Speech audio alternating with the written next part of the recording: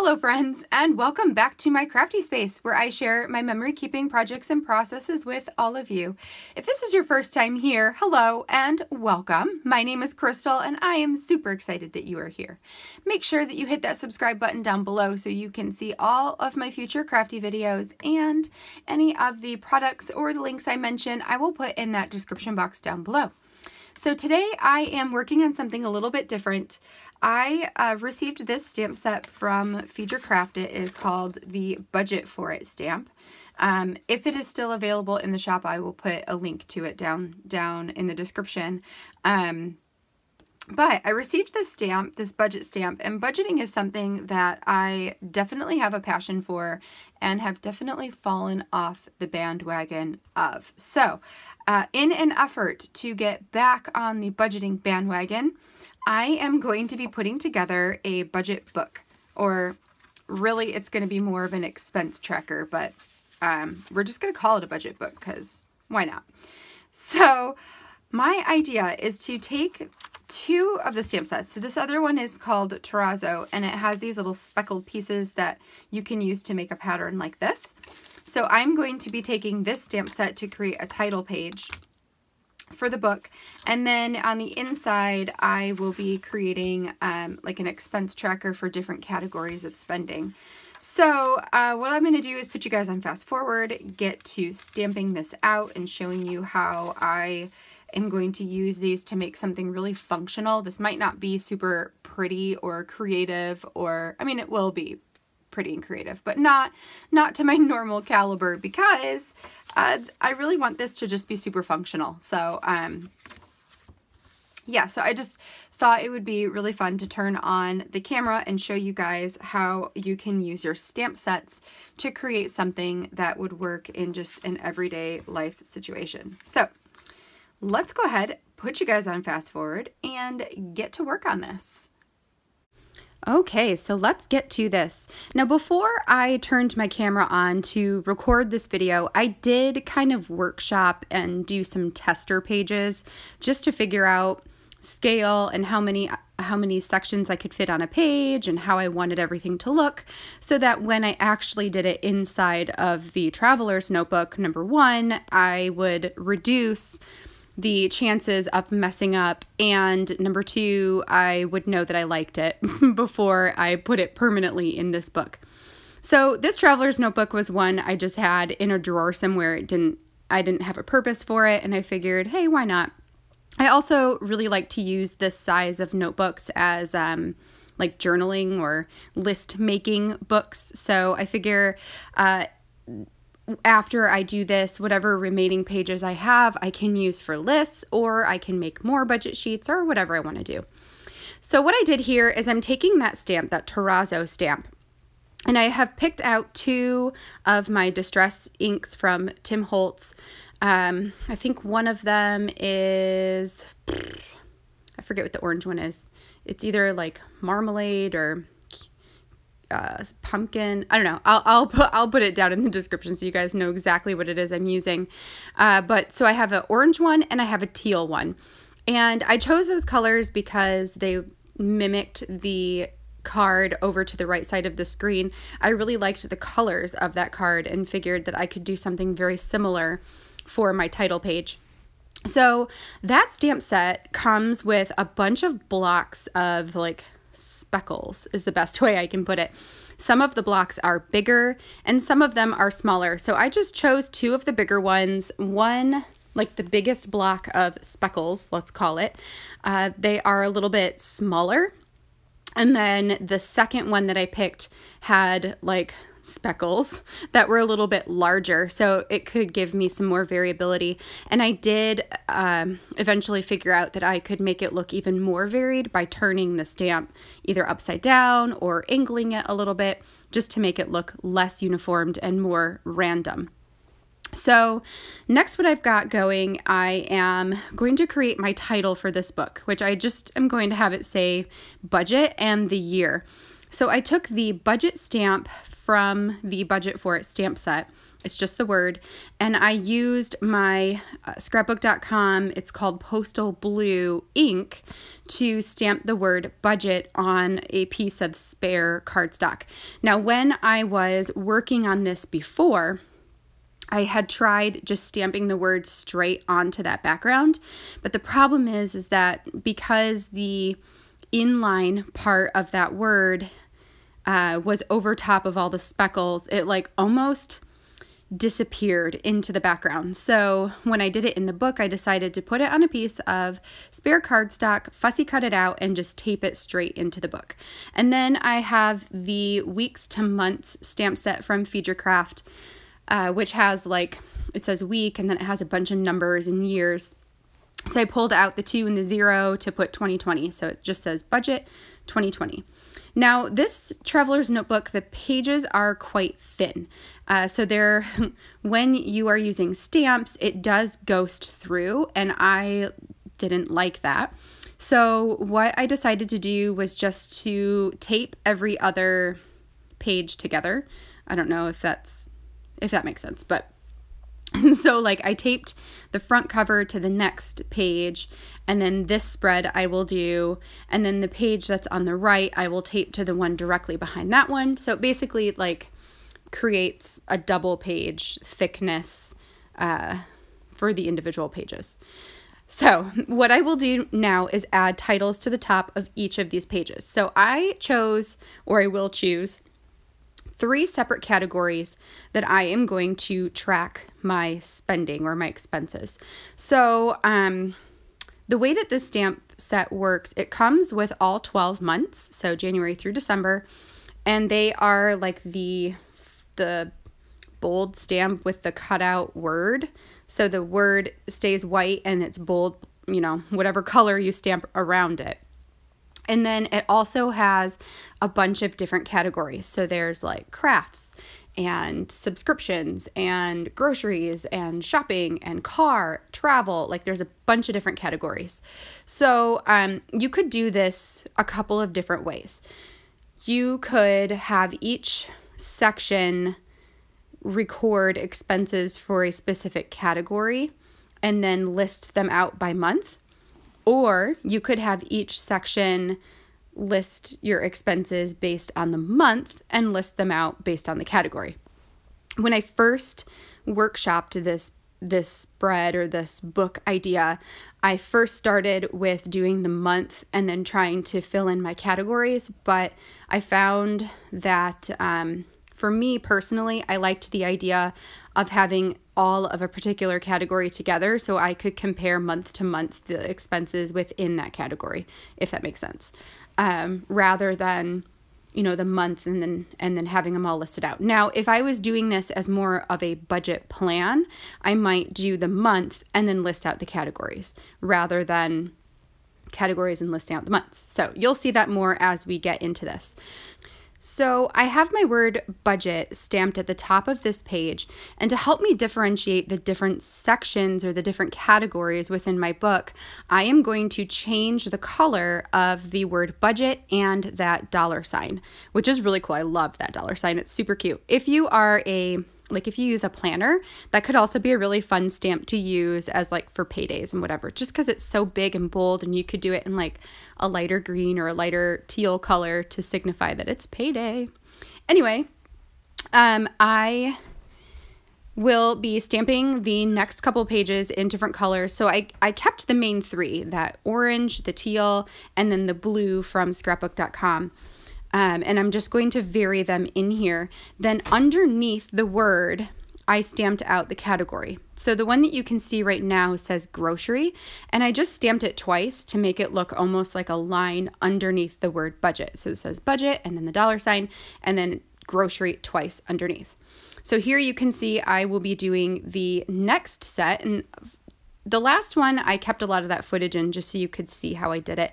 The next couple ones, I'm going to skip around so that you don't have to watch so much of it, like the taping and the well, I guess I left all this taping in, but but the taping and all the stamping, I took a lot of it out just to make this video go a little quicker. Because everything is stamped, it did take me, I think the raw footage for this was like an hour. So it took me like an hour to just stand at my table and stamp everything in here. And then I did fill out some of the sections for the past couple months. So I did sit down and do that. Anyway, so there you go. So there is the teal. So I have a teal one, a blue one, and an orange one. And then I'm going to add my dollar signs. And again, I'm just varying it to keep it fun and funky. This is like as decorated as these pages are going to get. It's just adding a little bit of a pop of color at the top, which is fun. I mean, I enjoy it. And then this one, I will do blue dollar signs. And then that will pretty much finish those ones up. And then I'm just going to pull out the categories. So the next category I will do will be my craft category. So I have groceries, and then I'll have craft. And then the last one is just going to be like a miscellaneous spending. I think it's called shopping. And I figured that could be for just like miscellaneous stuff. I do pull out a couple of other ones just to debate whether or not to use those instead of shopping. Like there's one that says car. I thought that one could be really good for like oil changes and gas expenses, or, you know, random maintenance things. There's also a category for travel, which I considered because we do try to set aside a little bit. Like we have it's called a sinking fund, where we add a little bit each month into it, and over time it builds up. And then when we go on vacation, that's what we use to go on vacation. That way we're not like depleting our finances one month when we travel somewhere. Although this year, so far, we have not spent in travel at all because, you know, we're stuck here at home. And same with car. It actually probably would have been interesting to have a car category just so we could see like how little we're spending right now in car expenses because we don't drive. We're both really lucky and able to work at home. So it's, although like, you know, things have changed for finances, I mean, for everyone, I'm sure, it has also affected our spending as well. So now that I have all those titles done, the next thing I'm going to do is create my ledger areas. So this is where I will be writing down my expenses. Or if you were doing this as a budget plan rather than an expense tracker, this could be where you would put your categories and then like subcategories and the amounts that you are budgeting into those areas. Now, on this first section, I make a really big mistake. And here you can see me like, what did I do? What did I do? Whoops. Even though, right, you know, you can kind of see it peeking out on the right bottom corner there. I've got my like workshopped one. So I made 3 pages for each category so that I could fit 4 ledger sections on each one, right? Because 3 times 4 is 12 for 12 months. And for whatever reason, I totally flaked and forgot what I was doing. And I put 3 categories on those first 3 pages. So that's only 9 months instead of 12. So I definitely had a moment of disappointment and, you know, annoyance at myself, and then just moved on and figured I would come up with a solution later on how to fix it, which I do. I do come up with a solution, and I'm going to do it right now. So what I do is I take out 2 of the middle pages, which works out perfectly because there are only 2 pages left in the middle section here. So I just rip them out, and ultimately that's going to give me 4 pages to work with. Then I am going to take 3 of them, and I have to make sure my orientation is correct so that the curved edges are on, you know, the correct sides. And I am just going to re-stamp those pages onto these extra sheets. And then later I will trim down the rough edges from where I tore them out and just tape them straight into my book. And you can't really even tell that I did that. So I did consider just taking some plain white cardstock and using that instead of tearing pages out. But since this traveler's notebook here has that dot pattern on it, first of all, it allowed me to get everything aligned basically perfectly, which was super nice to have those guides. And then it also made it all match. So like if it was just plain white, you would have noticed that that I had made a mistake and covered it up. Not that I care, if you notice there's a mistake, that doesn't really matter. It just, I figured I had the extra pages, I could tear them out and make it work. And so that's what I do. And then here we go, putting the correct number of ledger spaces onto those pages. So now that I have all those pages done, I will tape these in almost at the very end as one of the last things that I do. So I'll just finish up my stamping before I tape them in. So the next stamp I'm adding to this is this little piggy bank, which by the way is adorable. Like it is so cute, that little piggy. And what I figured I could put in the piggy bank would be savings in that area or income in that area. So for instance, grocery shopping, if we use coupons or, when you get your grocery receipt at the bottom, it'll tell you how much you saved. I thought that could be an interesting thing to track, like how much are we saving by using things like coupons or different apps that allow you to save on your groceries because we're not going to make any income off of our groceries unless it's like bottle returns. So that could be an interesting thing to track too. Like how much are we getting back for our bottle returns? But I guess that technically we already spend anyway, because you have to pay the deposits in order to get the deposits back. But anyway, and same thing for shopping. Like shopping would work the same way, where it's like, how much are we saving? Or an alternative to that could be if we have a set budget for that area. Like let's say we have a set budget for our groceries. In the piggy bank, we could put how much we didn't spend. So how much of our budget we saved by, shopping smart, let's say. So that could be really fun. For the craft section, I actually do make a very, very tiny income from some affiliate sources. So I thought that for the craft section, I could put in the piggy bank, how much I made on those affiliate sales. Which, you guys, is really small. But that's okay. I am thankful for any income with this craft. Like, it just helps me pay for my hobby, essentially. And, really, I still spend way too much money for craft supplies. But I guess if this is your hobby, you probably feel the same way. There's just always so many good things to buy. So, that is the purpose for the piggy bank, is just a place to put either savings or, how much of our budget we didn't spend, or affiliate income, or those kinds of things. Just an extra section. Plus, I thought they just looked really cute. So that definitely influenced my decision there. And then the last thing I did, which you can see now, is I stamped the month for each section. So like each page has January, February, March, April, May, June, July, August, September, October, November, December, and then we move on to the next section. And I just, what is that called? I want to say streamlined, and that is not the right word.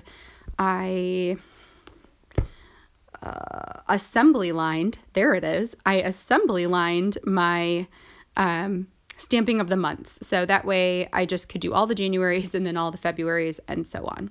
So now I have trimmed off that little edge and I am taping them down into the book. And now you can see what I mean, how it's incredibly hard to tell that I have taped in an extra page. So I'll say that fix worked out brilliantly. Anyway, once I get these pages taped in here, I am going to take them over to my desk and just sit down and go through some of our past bank statements to start filling them in. That way you guys can see a little bit better what it looks like when everything does get filled in. For the pictures at the end, I do blur out some of the expenses, like the actual dollar amounts, just because, Yeah. You guys don't need to see that. But anyway, let's go ahead and slow back down and close you out. All right, you guys, so that finishes up this project, and this turned out really fun. So I love how this title page kind of mimics this card right here. I did decide to stamp the budget on a piece of cardstock so that it would come out or like pop out from the page. And then I took this aside and started to fill it in. Basically, all I'm doing is filling in the name of the place and the dollar amount spent. And then right here is an example of how I'm recording some of those affiliate, the income from the affiliate sales. And that is that. So I've got 3 sections in here. One for grocery, one for craft supplies, and one for just random shopping. I do have more pages if I decide to add any more of the categories from the stamp set. Like I considered putting in a category for car and recording gas expenses, or school and recording our preschool and nanny expenses and stuff like that. Travel, we don't always spend money every month, so I wasn't sure about that one. But anyway, there are a lot of categories that I could pick from if I choose to continue this book and create any more sections. But this is the general idea of how I wanted this book to work and how you can use this stamp set to create an expense record or a budget for yourself. I hope that that inspired you and gave you some ideas for how to use your stamp sets and how to create your own little budget books. If you guys have any questions, please let me know in the comments down below. And that is going to do it for today. So until next time, I hope you guys have a great rest of your weekend. Make sure to stop by my Instagram page tomorrow to check out the Sunday sketch. And yeah, I will catch you guys in the next video. Bye now.